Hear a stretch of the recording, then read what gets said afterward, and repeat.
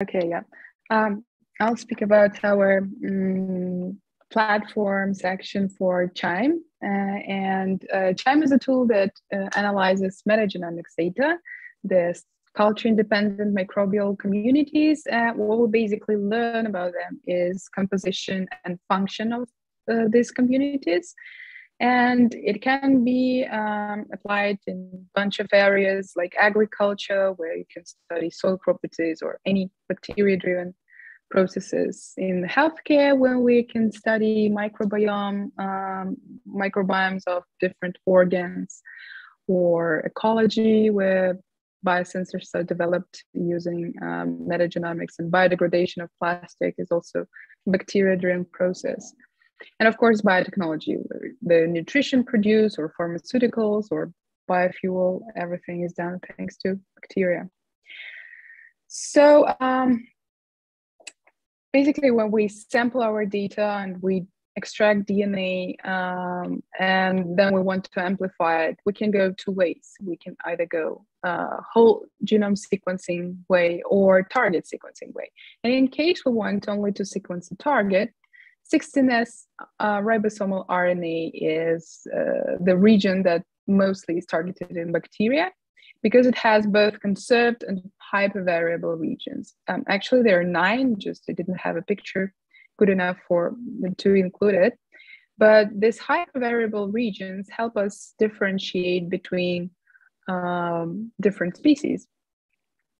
So 16S or target sequencing or amplicon sequencing, it's cheap compared to whole genome sequencing. It's pretty standard. We already know all the primers, so it's easier to conduct.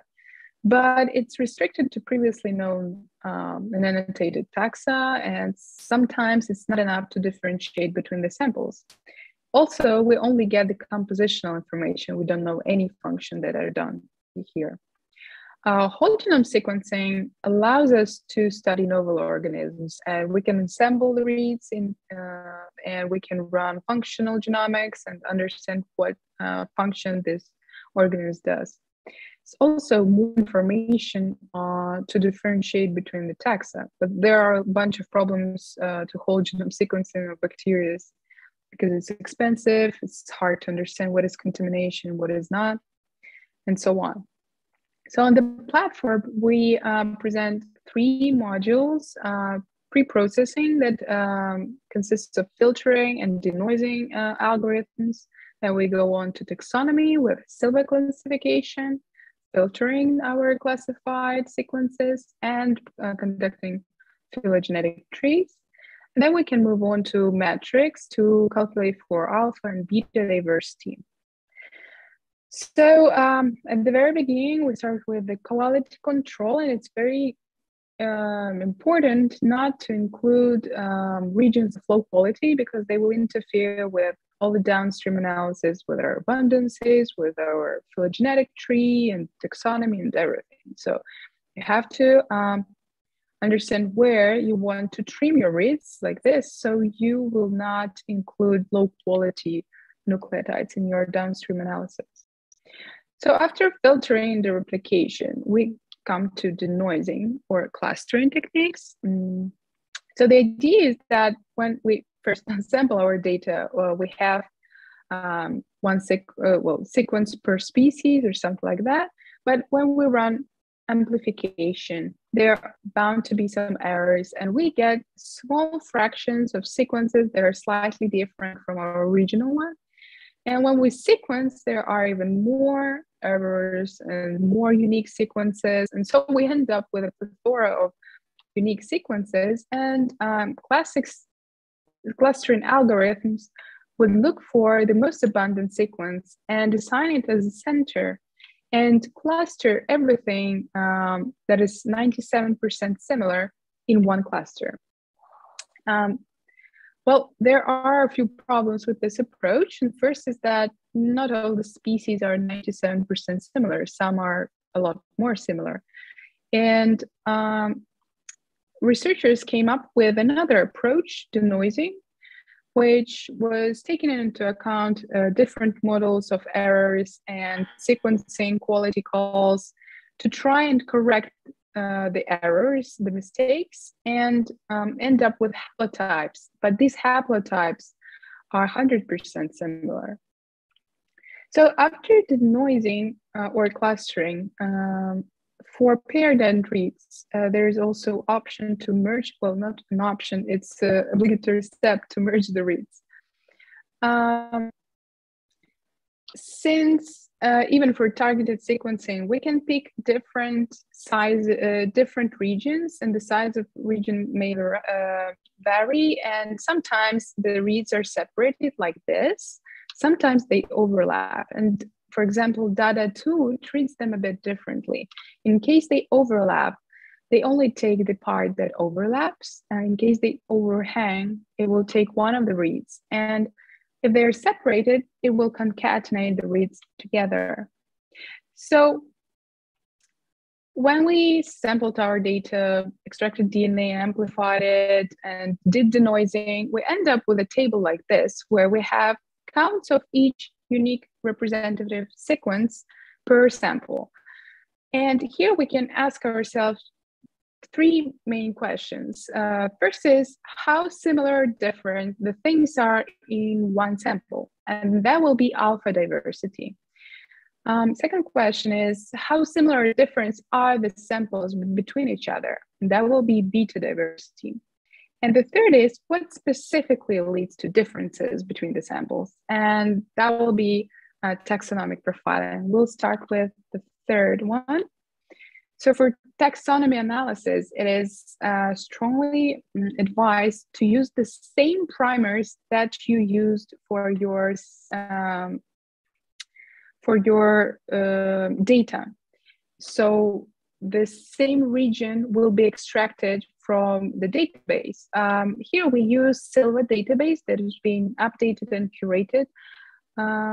And you can see the mostly used primers here and primer sequences. So you just take the sequence, add it to the platform, forward and reverse primers, and they will extract the exact regions from the database and run classification. So it will look for if this sequence is in the Silva database, and it will assign taxonomic unit to the sequences.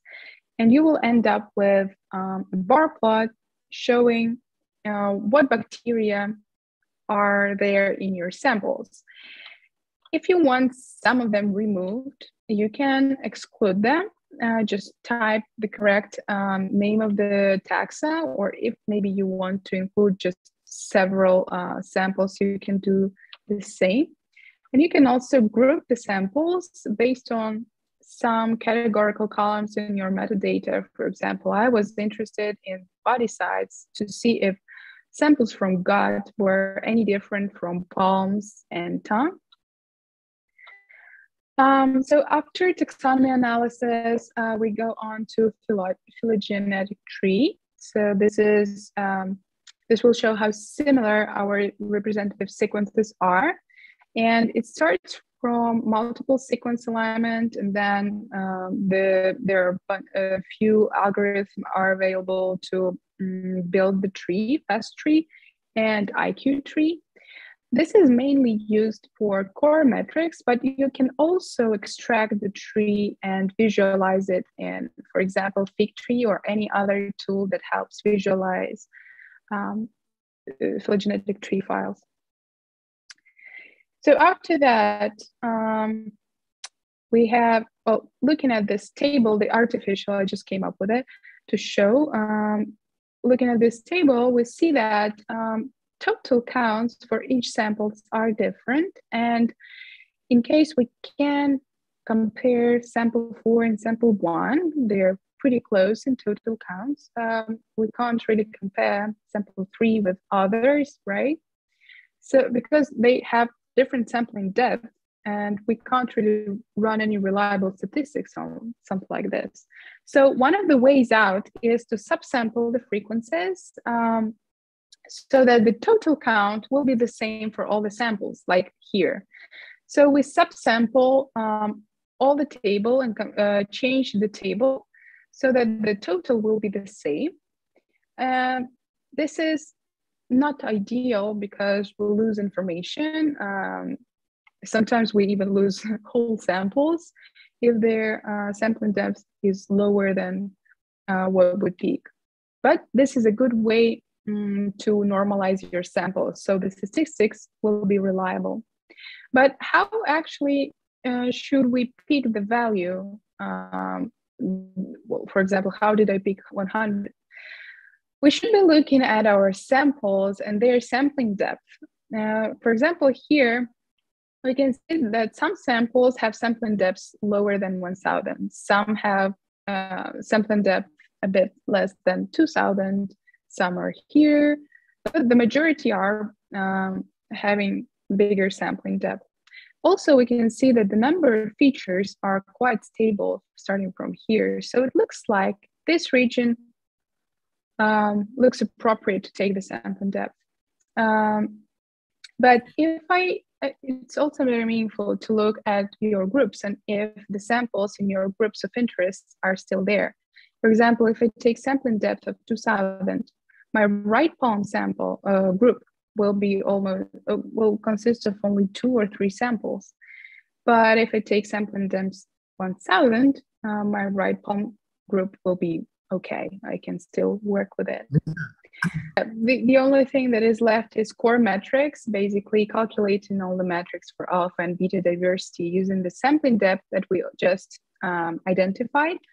And it will give us an idea. So the alpha diversity will give us an idea how things are inside the sample, basically telling us how rich and even our samples with different indices, Shannon index, Fielding index.